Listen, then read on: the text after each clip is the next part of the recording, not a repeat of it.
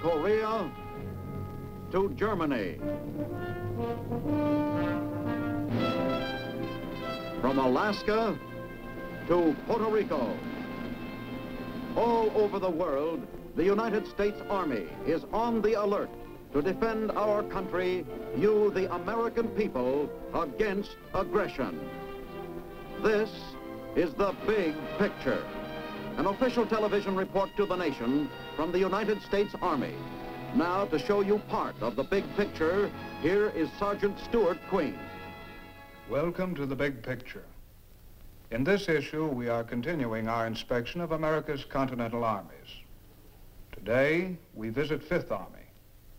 It's the largest in area, taking in 13 states and containing many kinds of activities.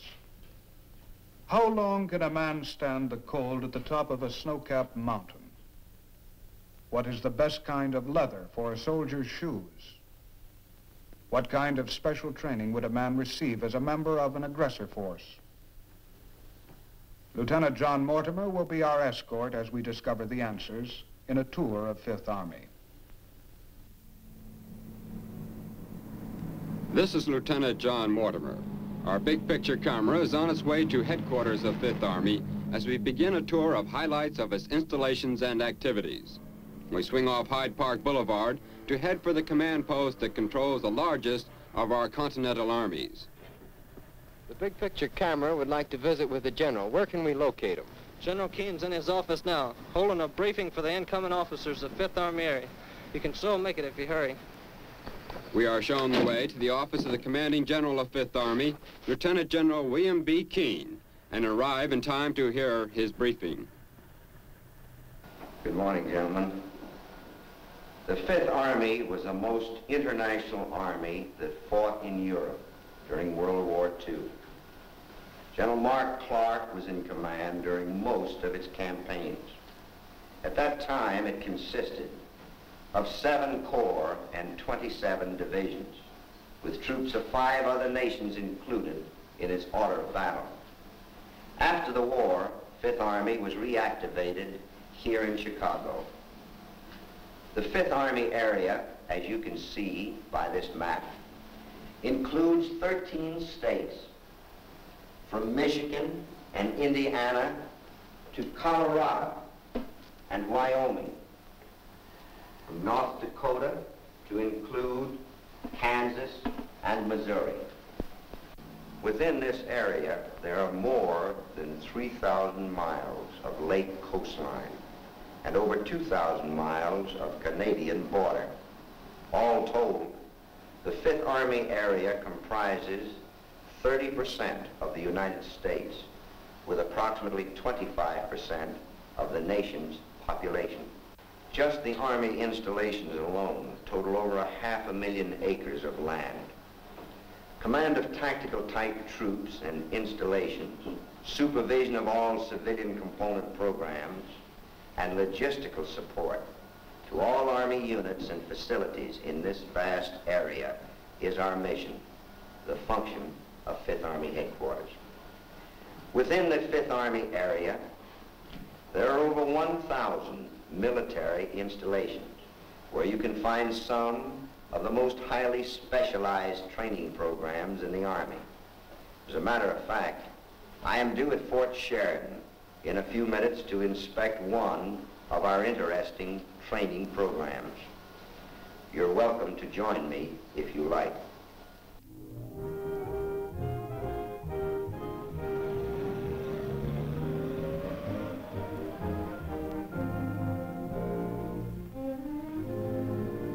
A short drive through Chicago and its northern suburbs, and the big picture camera arrives at Fort Sheridan.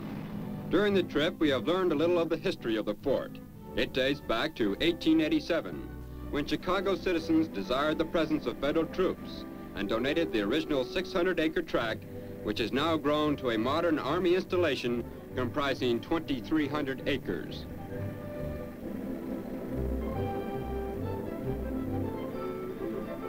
The tower has stood as a symbol of strength to the many units that have passed beneath its shadow.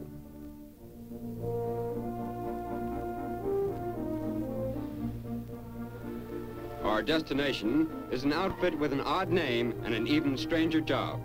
This is the 48th Engineers Topographical Battalion. Soldiers with special aptitudes learn the complicated art of map making, an all-important art when lives depend on the accuracy of a line. We listen in as the commander makes spot checks of some activities. What kind of work are you doing, Corporal? Well, I'm laying an uncontrolled mosaic of Fort Sheridan, sir. What is the purpose of the mosaic? The purpose of a mosaic, sir, is for fire control and location of individual buildings or sites, land sites along the mosaic. Thank you so much. Yes, sir. Corporal. Some of the other things the General will be looking into are activities like photo mapping. This soldier is working at a reflecting vertical projector, an instrument used by a topographic unit to transfer detail from an aerial photograph to a map manuscript. The projector can enlarge a picture many times.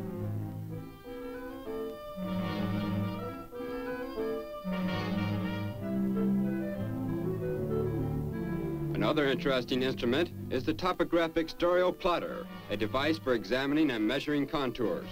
This precision instrument can translate a photograph or map into 3 dimensions. It's all done with mirrors, and the final result will show up as a map with another dimension added.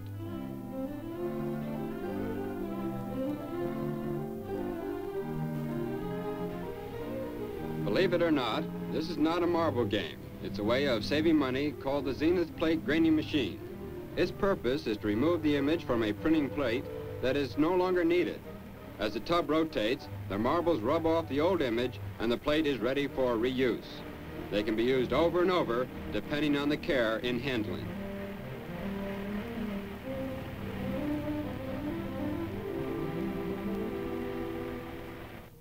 General Keene's inspection takes him to many parts of the post, where many of the units are at work in the field. This soldier is working on an interesting problem. He's part of a survey platoon, which is seeking to determine exact location on the Earth's surface. The instrument he's working with is used for accurately measuring horizontal and vertical angles. Searching questions produce information about the training progress of these units firsthand. All over Fort Sheridan, men are working on different kinds of map-making problems. But one of the biggest jobs for cartographers is to see that plenty of copies are made, and General Keene's next stop is at the Mobile Printing Press.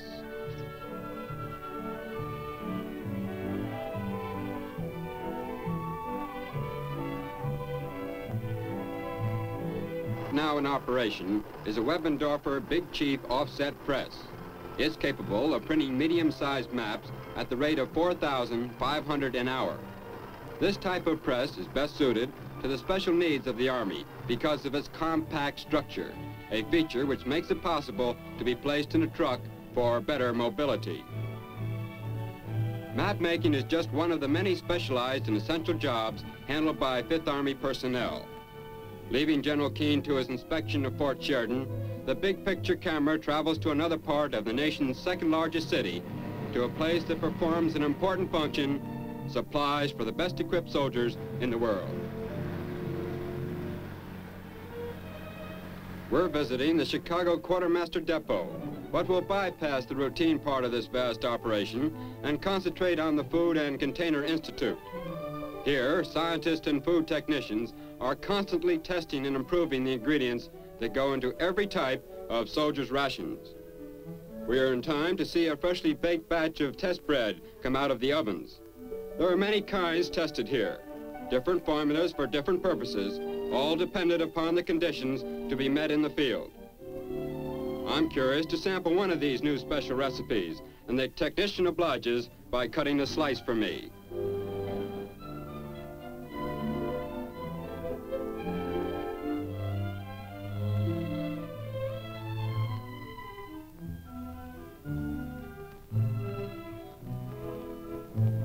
Here are some of the baked products tested this day in the Institute. White bread, chocolate nut roll, pecan roll, pound cake, fruit cake, orange nut roll, and crackers. Packaging sea rations takes place in another part of the vast plant of the Quartermaster Depot. The same care goes into the packing as in the planning of sea ration containers. Before leaving Chicago for the next spot in our itinerary, we stop off to visit one of the many anti-aircraft units located around the city.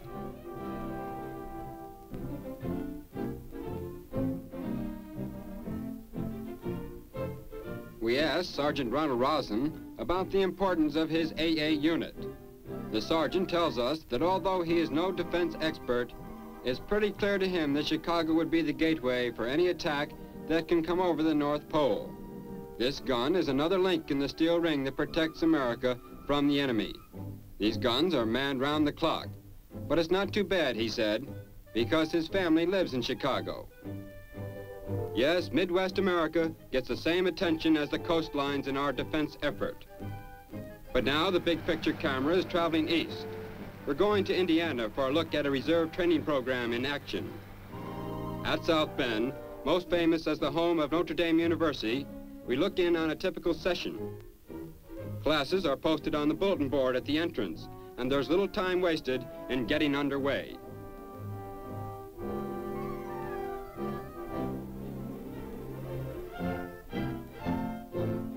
Because of its vast area and great population centers, Fifth Army has the largest reserve program in the country. Attendance is high, as these veterans meet twice a month to keep their military skills fresh, in case America should ever need their services again. Officers work at solving many kinds of problems. Field tactics and executive functions are constantly studied. But it's not all theory, there's plenty of practice.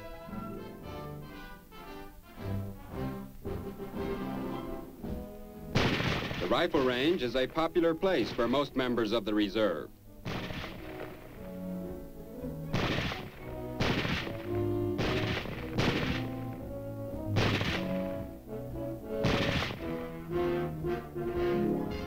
The various classes get together to work out a coordinated problem.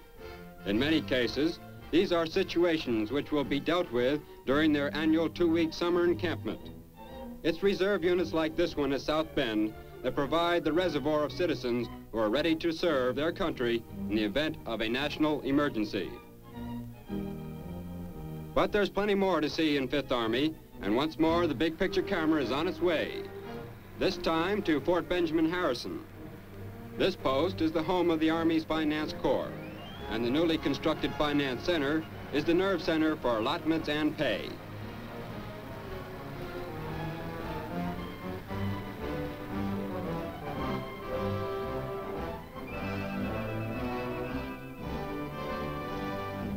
The record of every soldier is kept here.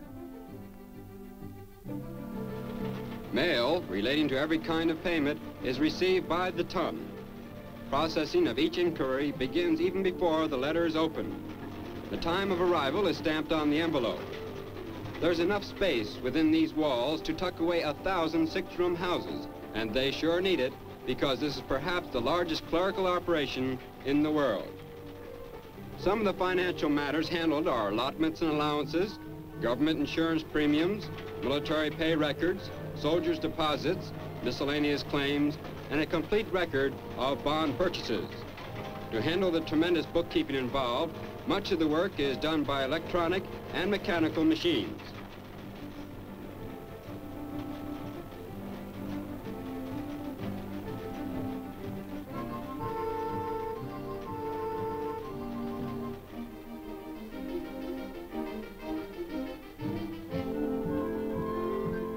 We are entering a closely guarded room that should be of interest to anyone who has ever received a payment from the Army. This section is the final step before a check is mailed. High-speed machines accurately handle the physical task of getting checks into an envelope, wetting the flap, and sealing. These are just a few of the functions carried on inside this massive building. Many of the personnel who work here are graduates of the Army Finance School. But there's still plenty left to visit in the Fifth Army, and next stop for the big picture camera is the state of Kansas. Fort Riley, one of the most famous Army posts in American history. Many and famous are the men who have passed this way. Kit Carson, Buffalo Bill, Wild Bill Hickok, and General George A. Custer lived in these limestone buildings.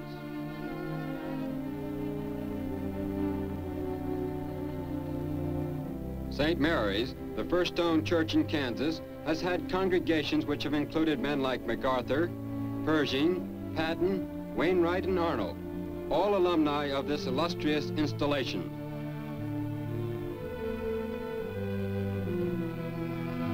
Today, modern soldiers can see evidence of a great moment in the history of the service in the monument to the cavalrymen who fought at the Battle of Wounded Knee. Once named the cradle of the cavalry because of the school located here, Fort Riley today is proud of the 10th Infantry Division, and we're on our way to Camp Funston to watch them train. Although training in general is geared to modern warfare, no one has ever devised a substitute for top physical condition, and men of the 10th Infantry are constantly training to keep at the peak of readiness. Every obstacle in this carefully designed course is for toughening another set of muscles or increasing a soldier's agility. The 10th Division is one of the 2 basic training divisions in 5th Army area and one of the 10 divisions with that mission in the United States.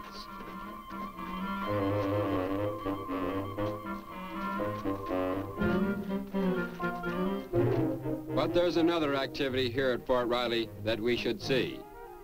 It's not too widely known, and the big picture camera swings to bring it into focus. Recognize that uniform? I guess not. But it's not an invasion, just American soldiers acting as forces of an imaginary nation which is called the Aggressor Cadre. It was formed immediately following World War II when the Army recognized the need of injecting realism into field maneuvers. Let's find out more about it. I am Lieutenant Carl Fugelsad, Company Commander of Company D, 47th Army Engineer Camouflage Battalion. As members of the Aggressor Cadre, we provide a realistic enemy for United States troops to maneuver against, and further, we instill awareness in our troops that any future enemy of the United States will have a different uniform, a different insignia, and have an entirely different tactical doctrine.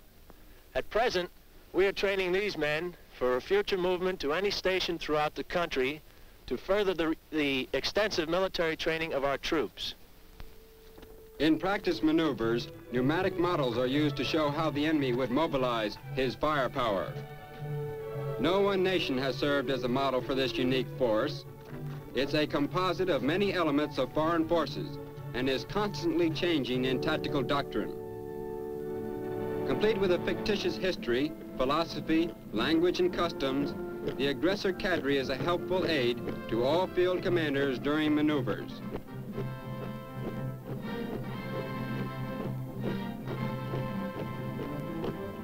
But there's still plenty of ground to cover in this tour of 5th Army. And while Aggressor forces train at Fort Riley, the big picture camera takes to the road again. We're now heading for Fort Leavenworth.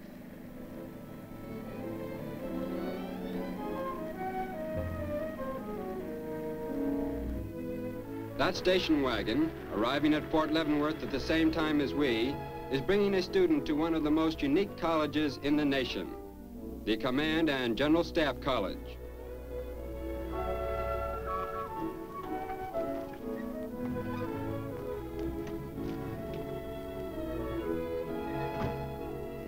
The new student is Lieutenant Colonel John K. Singlaub. He's welcomed by Class Supervisor Colonel William S. Bodner.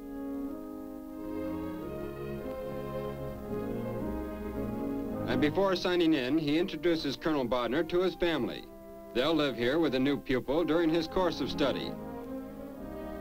There have been great changes in Fort Leavenworth since those early days when the Santa Fe Trail ran through here. And in 1926, Otis Hall was the home of a student who was destined to become President of the United States, Dwight D. Eisenhower. But things have changed since those times, and the Singlaub family will live in a modern ranch house during the colonel's stay at this post. For his wife Mary and the children Elizabeth and John, there will be plenty of activity too. Recreation centers and schools will keep them busy. As for the colonel, he'll be joining fellow officers, not only from our own Army, but from the fighting forces of other nations in learning tactics on the highest level. The classroom we see now is part of what was once the largest in the world. It was broken up when found that instruction was more effective in smaller groups. The student body at the Command and General Staff School is comprised of more than 1,000 high-ranking officers. Graduates will be placed in key positions throughout our armed forces. But once again, it's time to move on.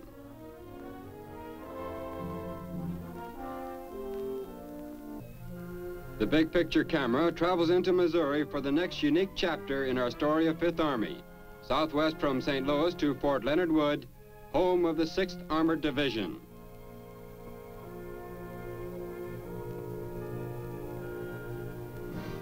The sports program here is one of the best, a source of pride for our 5th Army.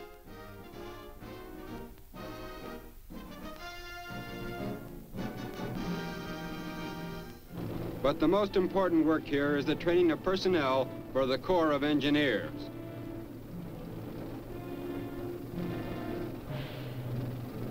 Training is given in the operation of all types of heavy equipment. But we've a long jump to make for our next stop, across the wheat fields of Kansas into the Rocky Mountains of Colorado. Our destination, Camp Carson. The sign gives a clue, but it's the sound of dogs barking that spells out one of the principal activities at this post, the 25th Infantry Scout Dog Platoon.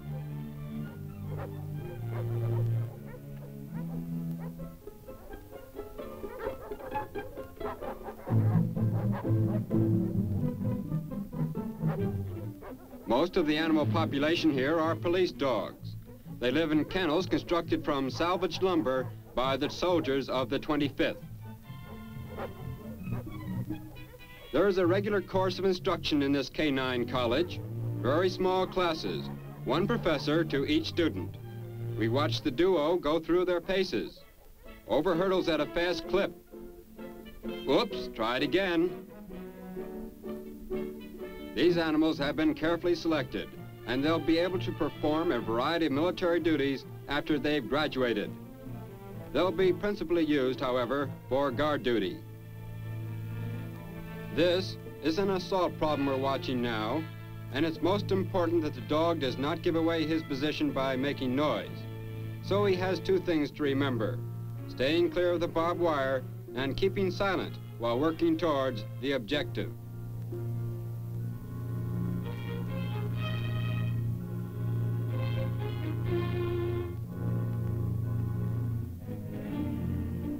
They run through the obstacle course over and over again.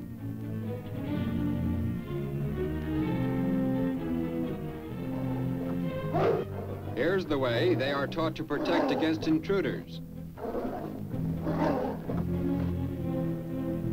At a signal, he's back to the trainer. Another problem. The trainer goes forward to search a prisoner. The dog is especially trained to respond to this kind of situation.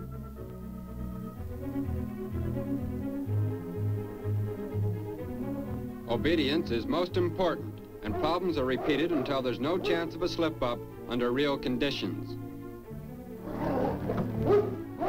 But there's another animal in the spotlight at this installation. An old-timer. The lowly mule ranks high in importance in certain types of military situations. And at Camp Hale, a sub-post of Camp Carson, situated 150 miles up into the mountains, the mule is king. The only mules still in Army service in the United States are trained right here by personnel of the 4th Field Artillery and 35th Quartermaster Pack Units. We are watching some of them now as they are preparing to move out on a practice maneuver.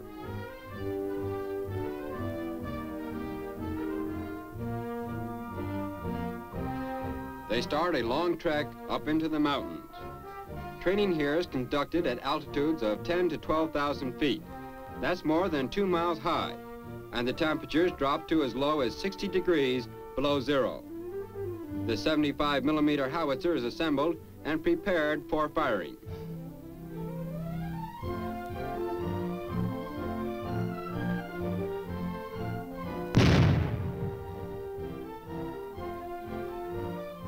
The mule is not yet an outmoded instrument of warfare. It is trained to carry ammunition and supplies in rugged mountain areas in support of the mountain troops. Its value was demonstrated in the recent Korean conflict when it was able to move in over terrain that was just too tough for anything on wheels. But let's see how our mountain troops are being developed by the Cold Weather Training Command here at Camp Hale. New men are taught skiing and how to live out of doors in sub-zero temperatures. For most of them, it is a new experience. In 3 weeks, however, they are expected to handle themselves with some degree of skill and be ready to become members of smaller classes which devote a full 8-hour day to learning tactical maneuvers while aboard those slippery hickory sticks. You can see the difference in the many stages of training by the ease with which the soldier has learned to adapt snow and ice to his speedy advantage. This group is a bit more advanced, and they are pulled out to a nearby slope by a weasel. Training goes on in all kinds of weather, and scientifically designed winter clothing, modern equipment, and training methods all assure these men of protection from bitter cold, storms, and other hazards. This is where our story of Fifth Army will end, at one of the highest inhabited spots in America, where soldiers are training to defend our freedoms. This is Lieutenant John Mortimer. We're going to pack up the big picture camera and be on our way across the Continental Divide to bring you the highlights of 6th Army.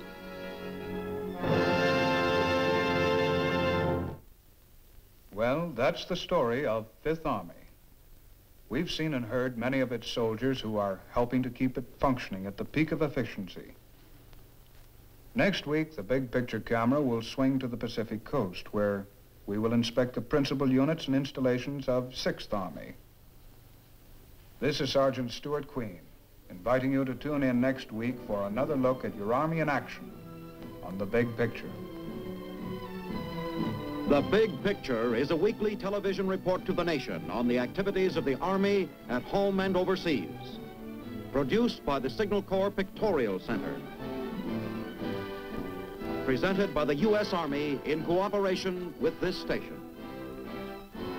You can be an important part of the big picture. You can proudly serve with the best equipped, the best trained, the best fighting team in the world today, the United States Army.